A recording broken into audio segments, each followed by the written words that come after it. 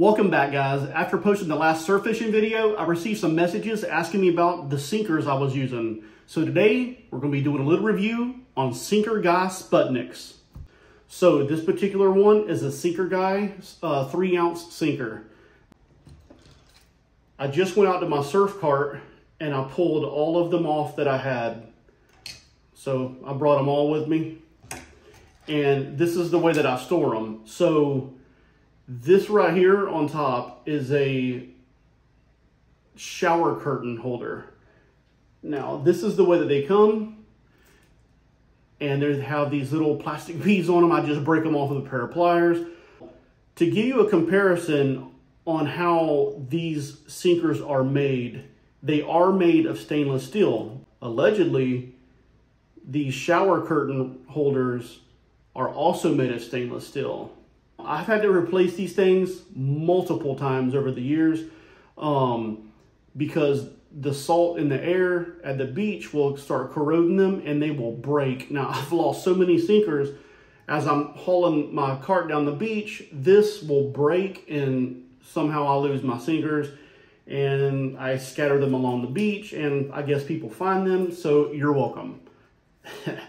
Anyway, but that's how I store them. But anyway, to give you a comparison to the new versus old, there's really not that much of a difference. Now, yes, you're going to get a little bit of surface rust on some of the older ones. Now, again, these are 2 to 3 years old. Now, it's stainless, not stain proof. So you're going to get a little bit of rust on there. But the prongs down here have absolutely no rust on them. So we have the red ones here are 3-ounce. The grayish blue or baby blue are 4s. Now I love the 4-ounce. This is the ones I use the most and the ones I lose the most. So before I actually started using these Sputniks, I used to buy a different brand other than Sinker Guy. This is not a bash video, so I'm not going to name the brand, but I would pick them up from a local bait shop. You can get the same ones from Walmart, but they did come with the bead right here, and they had a little indentation in the lead here on the side that would assist it with retaining the prong. But the bead would work its way off of the prong and fall off, which would result in losing the beads and they would just dangle. And it would leave your weight useless. So I ended up throwing them away and purchasing new ones, and I got tired of just buying new ones. Well, then I saw Sinker Guy's product here, and I noticed that he had these little rollers on the bottom, and I said, well, there's no way that they could come off. Genius. So I ended up trying these. I am never going back to the style with the beads. One of the reasons why it's important to use a Sputnik is you want to cast these in specific locations. Now, those locations can vary. Once you learn how to read the beach, you will know where to place them. Now, it can be on the back side of a sandbar, to the left or right of a run out, or the inside or the outside of a trough. And once you learn the beach, you will know exactly where to place these. Now, once you get them there, they will hold. Now, that's why it's important to use a Sputnik. You can adjust them or tune them, is what they say. Now, to do that, this one is already set, but you want to make sure they're not too tight. So what you'll do is you'll just pull them down, and this one is pretty tuned. It's tuned pretty good. So you want to just pull it up, snap it, and it doesn't. That one's a little tight. So what you do is you'll pull it down and just spread the prongs apart a little bit, and then push it back up, and it snaps. So that one's tuned. So what you do is when you reel in, the concept is these prongs will fold back, making it for an easier retrieval. So when you pull it in, they'll just drag through the sand and the water to make it for an easier retrieval.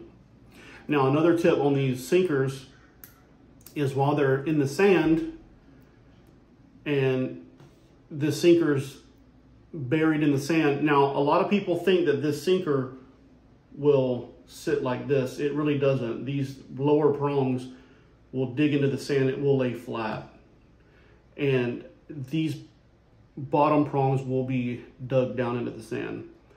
When a fish bites your rig, this will be held in place. Now, if you use a circle hook, a lot of times this sinker will actually help you set the hook on a circle hook because it gives that hook a little bit of resistance. So when that fish bites on a circle hook and kind of runs with it, it gives a little bit of tug on the corner of the mouth on that circle hook and helps you set the hook. That's another tip. There's a funny question. The guy asked me why they call it Sputnik sinkers. Well, that's pretty much an easy one. In 1957, they actually sent a satellite, the first satellite, up into orbit, and they called it the Sputnik satellite. So, fun fact. Why I chose these. Now, I ran into Chip Brundage, which is the sinker guy, at a local bait shop, and he was actually behind me in line. I turned around, I noticed who he was from a local Facebook page, and I introduced myself. And I also run a local Facebook page, and before we ever even got to talking about him, he starts commending me about how well the growth of my Facebook page went, and it really said something about who he was. We never really talked about him. It was all about me. So I was like, man, you know, dude's pretty cool. You know, I really wanted to talk about him and, you know, how I noticed that he started building the sinkers, and, you know, he was kind of doing some surfish guiding things and things like that, but we never got into that. So it was just cool how he was, you know, all about me and not him. And it was kind of cool. It said a lot about who he was. This is just my honest review. I've used these sinkers for 2 or 3 years now. He's building a community out there, so I have to stand behind a company like that.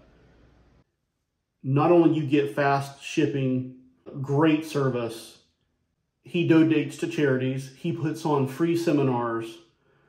Chip Brundage, who is the sinker guy, will include free items.